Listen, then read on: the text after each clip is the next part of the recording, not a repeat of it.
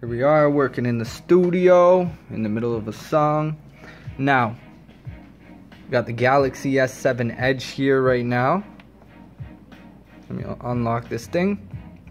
Now, running regular touchwiz. I'm themed, sorry I used a theme. Everything's kind of a little different color and different accents and everything, but nobody cares. Anyways, customized my little edge and all that good stuff. Now, what I'm getting at here is there's a new app out called Good Luck, if I'm not mistaken it's called. So I'm gonna go into my file manager. I already downloaded it, so I already got the file. Good Luck, Good Luck. This app right there. Okay? It's made by Samsung. Made by Samsung. So, do you want to install this update? Sure. It's gonna look system UI. So this is changing the system UI. Now, it's supposed to be just a lock screen, but in my opinion, yep, the device will restart. You have no choice. You just updated the system UI using this method. So click OK, and this beast is gonna do what it needs to do. We're gonna give it a second. Shouldn't take too long. We are dealing with the Galaxy S7 Edge, as you can see right in front of you. Running the latest 6.0.1 Marshmallow. And I'm recording on my Galaxy Note 4, which is still running on Lollipop. Let's hope this baby gets updated soon. Supposedly it's got some of the Note 5 features coming to the Note 4. We shall see. Boom.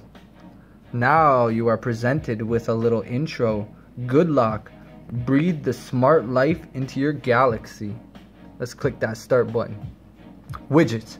You can place a widget that you frequently use. Hidden widgets list is appeared when you drag down the area. Oh, sorry about that. Phone went to sleep. Okay, yeah. Got that. Now, notification list is open when you drag down in the area. You see more information. You can drag up from your little quick toggles here on your lock screen. Pretty good. You can customize that too, so don't hate on that. Now, I'm themed, so that's why my icons look like that, right? That's for my theme, the theme store from Samsung themselves. But as for my lock screen wallpaper, this is my new wallpaper. And as you can see, this is my notification. Boom. It's still giving me an intro, let all my stuff mount. I'm using folder mount so I can put all my app data on my external SD card and then trick the phone into thinking it's on internal. And this is just an example. Notification management. You can watch all notifications and all. You can swipe right to move your notifications to keep, which is this little section here. It's basically like putting your notifications on the back burner so you can check them over later instead of just dismissing them completely. It's pretty interesting. It's good. Yeah. And then you also got notification management. If you tap and hold on them, you can either set category, block notification, notify later, which is pretty interesting.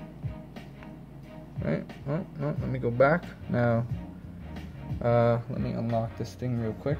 First time you turn your phone on, you always got to do it with the code. So here you go. You can add widgets. So let's see a widget. Let's get this thing going. I don't know. Let's try that. Boom. Just like that. Hey, look, it's me. If you want to find my music, look on Apple, iTunes, all that good stuff. Even on Spotify if you want. Let's just add another one. Let's add Spotify for the sake of doing it. Where is this bad boy?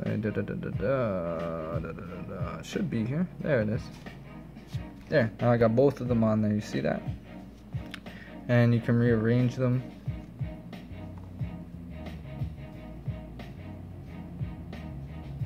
Anywhere you want. You can add other ones.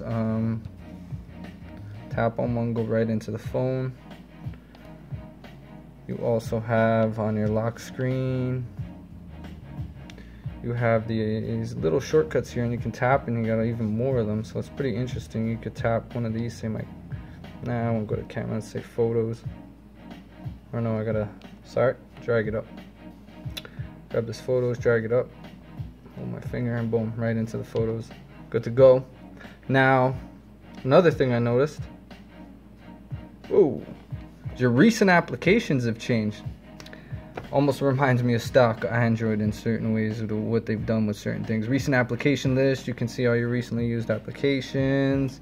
You got your shortcuts down here in your recent, in your multitasking, so it's crazy. Then you got here for your split window, all that good stuff. So it's like let's show this again. So I'm going into my multitasking, and this is what it looks like. And it's like I can tap here. I got all these quick little settings in my multitasker. I can edit these too if I were to hold one of these.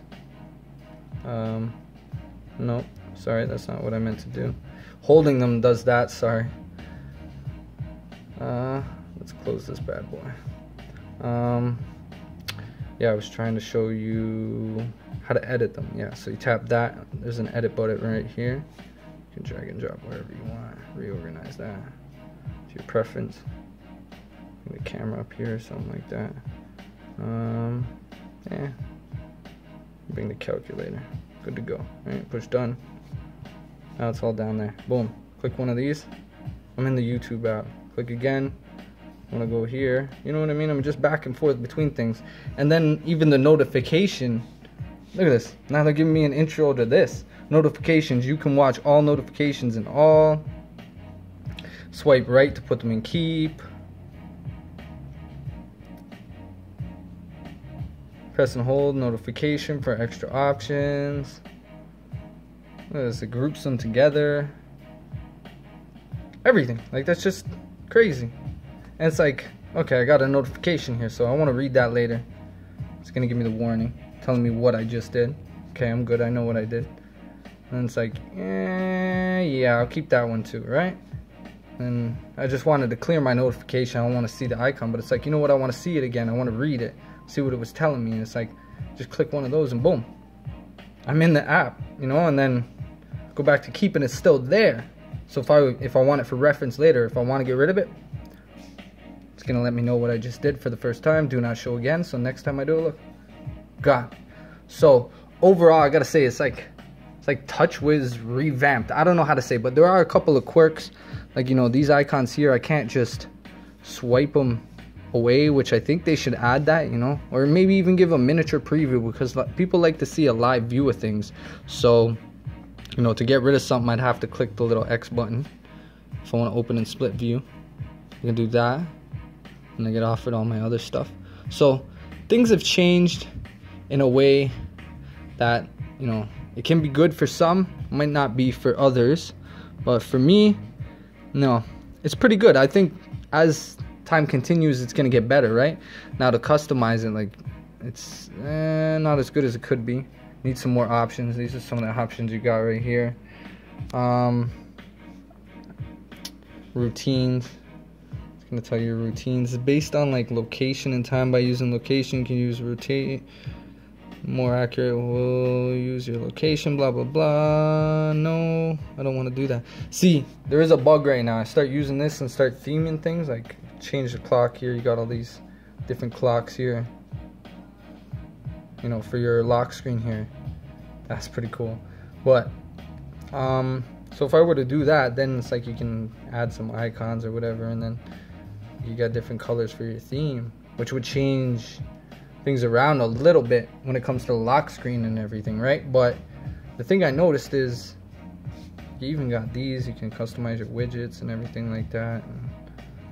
But I noticed when I actually save it, when I get to save and I finish, I go to my lock screen, it keeps asking me for the location.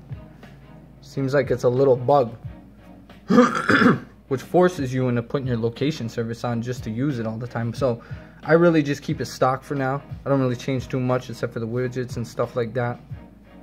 See, to access the widgets because I'm locked. When you do the customize with good luck, you can actually, sorry, where did I put it? It's down here. Good. You can actually make it so that your widgets, your widgets are accessible even when it's locked. They have this little tab here. So that's interesting. But yeah, I don't have it set because, as I stated, it's gonna make it so that my location services start getting this pop-up and everything. I'm not gonna do it now. Now, if you want to go back to stock in the end of it all, sorry, there's so much to say, so it's hard to get it all out right now. But if you want to go back to your regular touchwiz and you're worried that you might screw something up or blah blah blah, or you just don't like it, just go into the app itself. Good lock, made by Samsung. Click it, click that uninstall button and do it. It'll reboot the phone, your system UI will be back to what it was. As for now, I like the direction that Samsung's going with this. It just needs some touch-ups, like I said, little things. Being able to remove this, even the notification drawer. Look at this. That reminds me of stock touchwiz right there, or stock Android. My bad, but it's getting there. It's getting closer. Like, look at that. It's like running. It's like I'm running CM13 or something. But anyways, this is what it is, and I hope you enjoy. Got it here. I wanted to make a quick demonstration for people who might be a little sketchy, not want to give it a try or anything. I'll have a link to the Good Lock by Samsung in the description, as you're able to get it in the Samsung store in the Galaxy apps. If you're in the US, if you're outside the US, then you're gonna have to use an alternative method, which is gonna be the link I'm gonna give you. You're gonna have to install the app and you'll be good to go. Hope you enjoy. Take care.